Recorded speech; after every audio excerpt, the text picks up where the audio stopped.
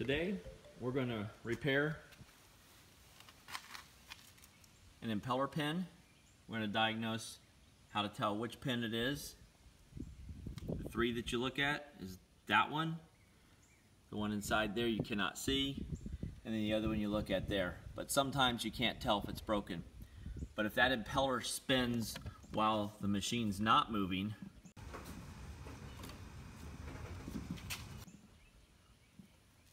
you're going to have a sheared pin. And you got three to look at. That one, and this one. This one I have in another video. But the difference in this video is we're not going to work on a brand new machine. We're actually going to do it with a machine that's covered in fertilizer. It's disgusting, and it's before the sun comes up. And you'll see it's really not that hard, even with a disgusting machine. Oh, I do have a light. Yeah, that's what I thought. All right, to determine if it's the roll pin on the top, we know it's not this pin here because we can see that it's through there. But with the impeller turning and the shaft doesn't turn, then you know that that pin down here is good. And if the the shaft doesn't turn and the impeller does, then you know it's this pin right here.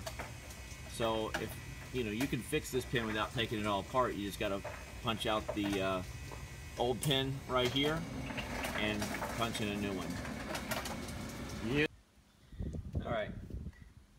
For the roll pin on the top, the tools you'll need is a small hammer and a 1/8 inch punch, and then you'll need a 1/8 roll pin, stainless steel. Only needs to be about 1.25 inches.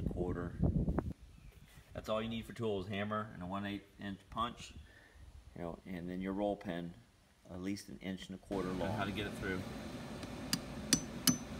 Okay. All right. Now picked it up. Turn that tire around. You should see the broken pin coming out the other side. We do. Okay. See how it's broken? Look at that pin's broken in half. See that? See it? Yep. All right. Go ahead and pull that pin on out of there. You may need pliers to do it if you can't get it with your hands.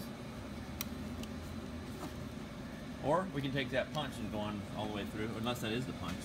That's roll pin. Yeah, that's a broken pin. Here, I'm going to turn the tire. Go ahead, turn it. Don't hold the impeller, you'll break the other pin. Oh, I see what you're trying to do. No, don't pull that out. I'd leave it in. Yeah, so you'll lose where you are. I see what you mean. You're lined up. Oh, keep you marked. There you go. That pin's not. Okay, lift it up. There's the pin. Yeah, see, there's your. Leave it there so you can just see how it's come out. I don't know if I'll rest it. If that's the roll pin there, or if that's the punch. So the punch went all the way through to there.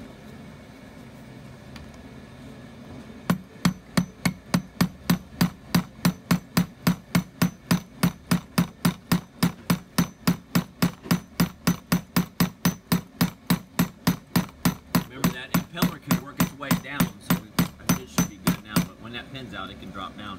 You want it to go until it's flush.